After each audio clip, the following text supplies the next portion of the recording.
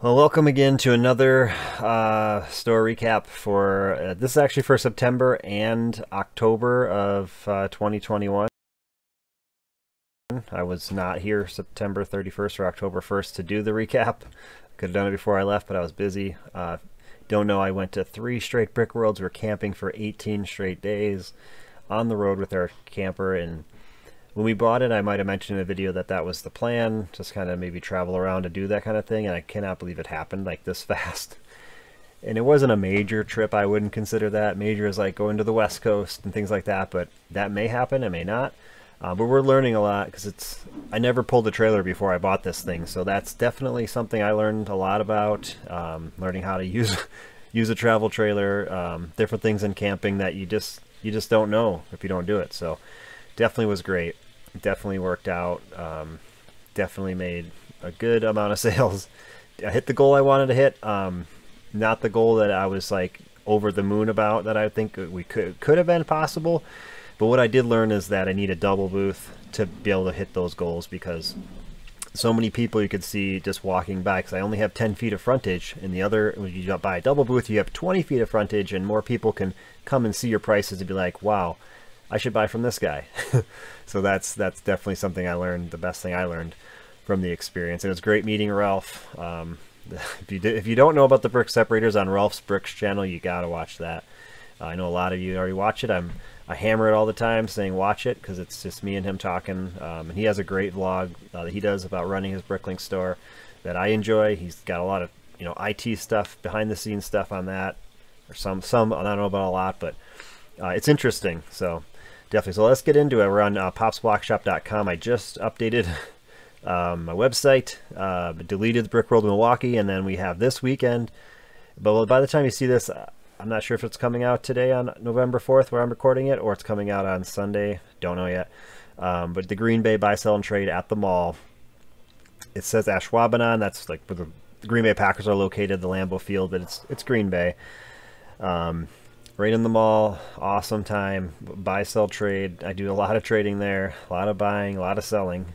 Hoping to do a lot of selling. It's my last show of the year. I was going to do one at the end of the November, but I decided that's Black Friday weekend, and I'm just going to run a sale and hope for the best, not overextend myself in that situation. So yeah, it's been great. And I got expansions coming up. Some things are on back order with Menards, so it's kind of on hold right now, but we're going to get there. So let's go to the Bricklink store.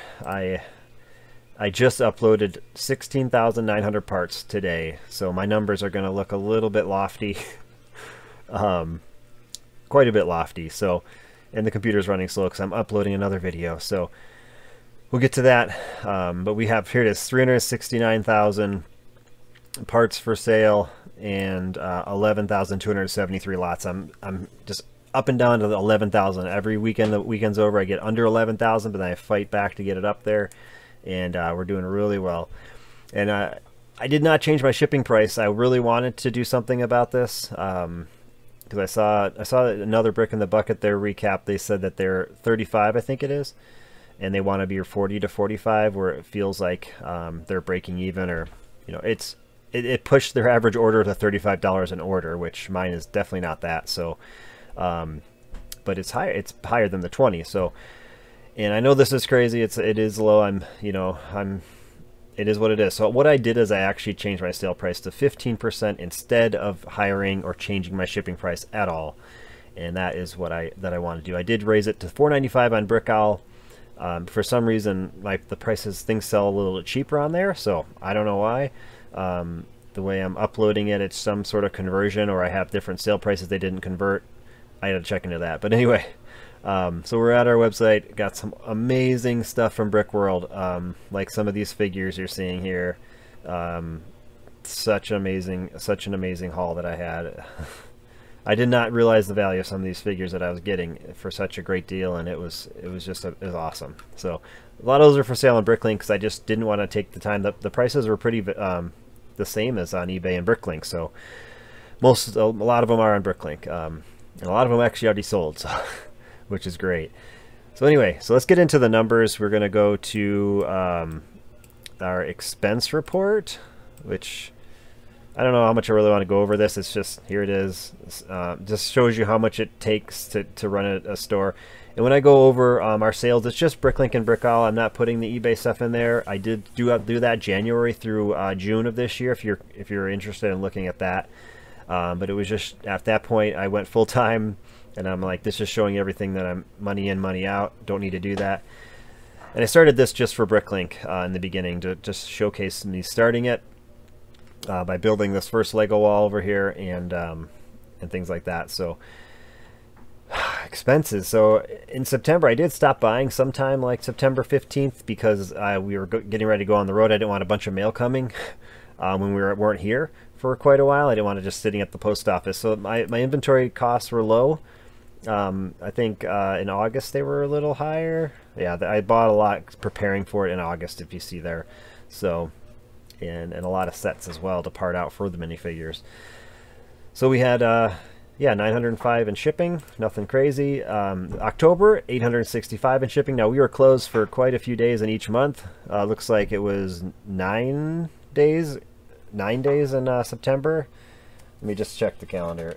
Yeah, 9 days in September, and then 8 days in October. So, you know, shipping is lower than normal.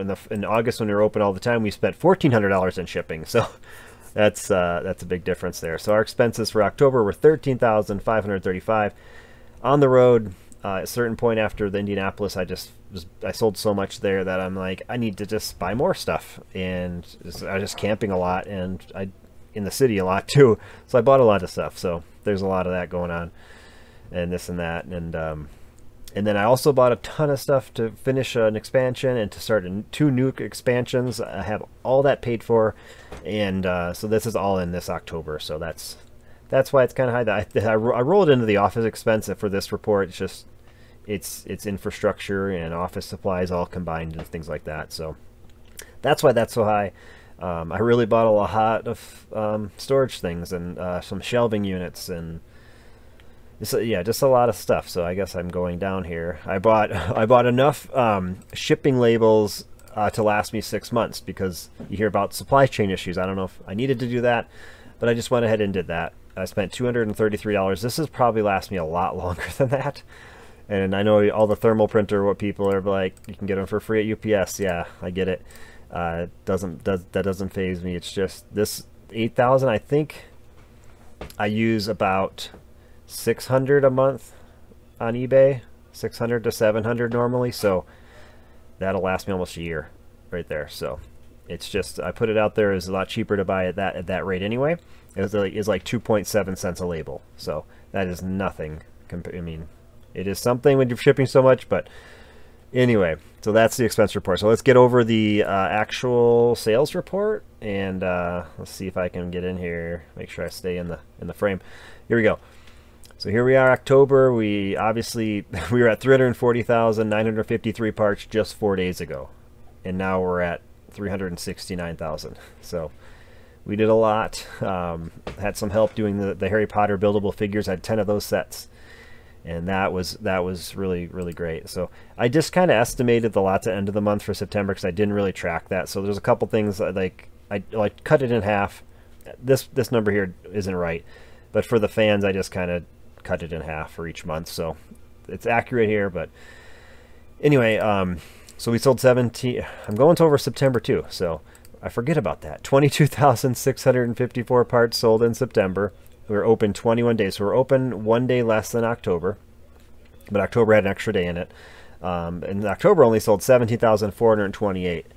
Now, the second to last week of October, I had an insane amount of sales. And then the last week of October was extremely slow.